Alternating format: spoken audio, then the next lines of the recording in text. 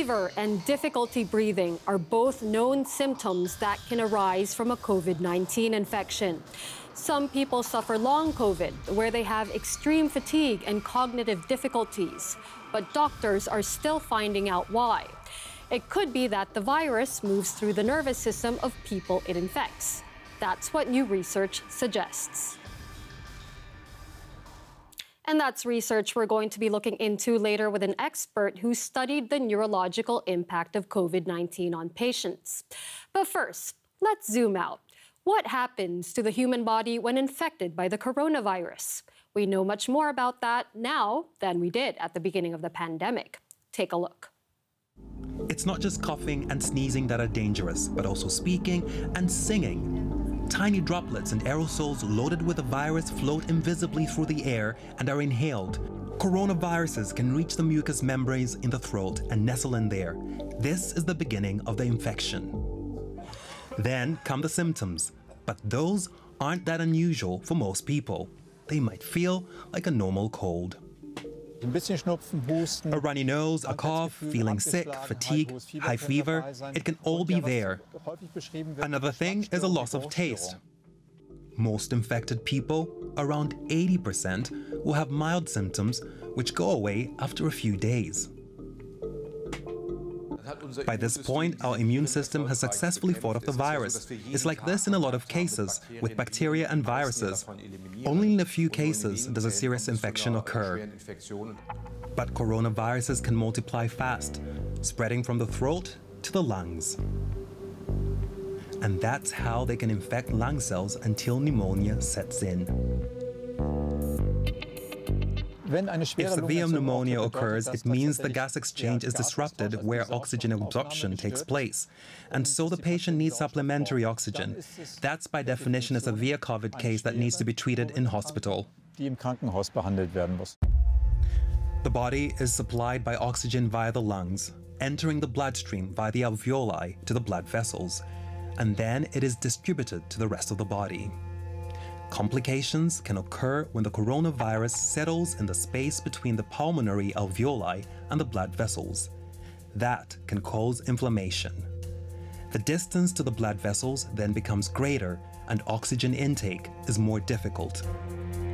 When organs are deprived of oxygen, breathing is labored, and then respiratory muscles are quickly exhausted, especially in the elderly. That's when the lungs need help with a ventilator. But that can't prevent the situation from worsening in some cases. Inflammation in the lungs increasingly hinders gas exchange. Fluid escapes from the cells. And even with the support, not enough oxygen enters the body. Then an external machine must take over the function of the lungs. The so-called ECMO enriches the blood outside the body with oxygen and then returns it into the body, but not without complications. The ECMO isn't free from complications. You can have bleeding complications and many more. So this is really a therapy that you use when your back is up against the wall and only in special facilities. But it can be a life-saving therapy. But the situation can escalate even further. The immune system then becomes the main problem, triggering a massive inflammation as a reaction. We need an immune response to actually fight the virus successfully, but the immune system can react so strongly that it ends up creating a bigger problem than the virus itself. Defense compounds flood the entire body. Immune cells attack the inner walls of blood vessels. They become weak, fluid leaks into the tissue and is deficient in the circulatory system. The organs are no longer sufficiently supplied with blood. But while most COVID cases are mild, the recuperating phase can cause some concentration problems, exhaustion, and muscular weakness. And that tends to be more severe than in other infections.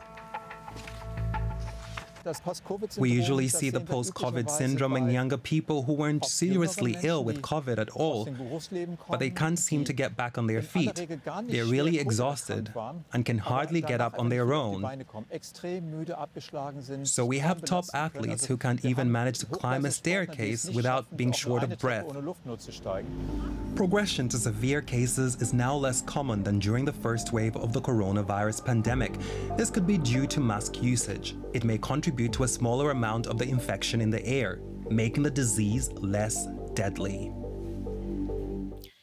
Now, there's the long-term effects of COVID on your body, and that can include the impact on the brain. To help us understand this better, Frank Heppner is joining us now. He's the head of the neuropathology department at Berlin's Charité University Hospital. Welcome to you, Frank. Now, there is increasing evidence that SARS-CoV-2 not only affects the respiratory tract, but it can also impact the central nervous system. What is the likelihood of that happening? Well, we know from 1/3 of the COVID-19 cases that they do suffer from neurological problems. And this was basically the reason for our study, where we asked actually, so how is the distribution of the virus in the brain? And secondly, how does it get into the brain? Now, 1/3 of coronavirus patients, that is a significant proportion, means it's definitely worth looking into how SARS-CoV-2 enters and invades the nervous system. What can you tell us about that? Well, we knew that there is a virus, of course, within the olfactory mucosa, so the mucosal layer beneath our nose. This is where we do the swabbing, so we knew this is a kind of potential port of entry. And we know from other viruses that they use the cranial nerves, for example, the olfactory nerves, to climb up to the brain. And this is what we tested. We took basically regions from the olfactory mucosa, and we took different parts of the nerve, and we looked into the respective connections in the brain. And indeed, we found with different methods that the virus apparently uses the olfaction, the olfactory nerves, to get into the brain. What does this mean in terms of long-term damage? What do we know about that? Well, this is, of course, a difficult question. I mean, we looked at very severe cases that died from COVID-19, and these had different times and durations of the disease. And of course, it is difficult to assume or even anticipate what's going to happen if there is a longer period of time of the virus in the brain. But what we can say is that the fact that the virus gets into the brain and then may distribute there, even to regions which are very sensitive for our bodily functions, is, of course, something that we have to take into account when we make diagnosis, when we think about treatments. And the fact that there is this high incidence of neurological problems means that apparently many of the COVID patients have the virus within the brain. But do you know if there is a way to prevent that from happening? Well, of course, right now, not. What we did is just to diagnose or to make this diagnostic approach to learn how the entry is. And this kind of is the typical approach in medicine and in life science research. We first have to understand what kind of cascades are used, for example, in this case, from an infectious agent, to learn about the potential bottlenecks, to then know where to interfere later on when we have something at hand to tackle the virus.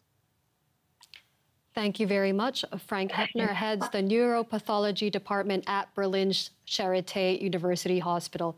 Thank you very much for your insights today. And now we've come to that part of the show devoted to one of your sent-in questions about the coronavirus.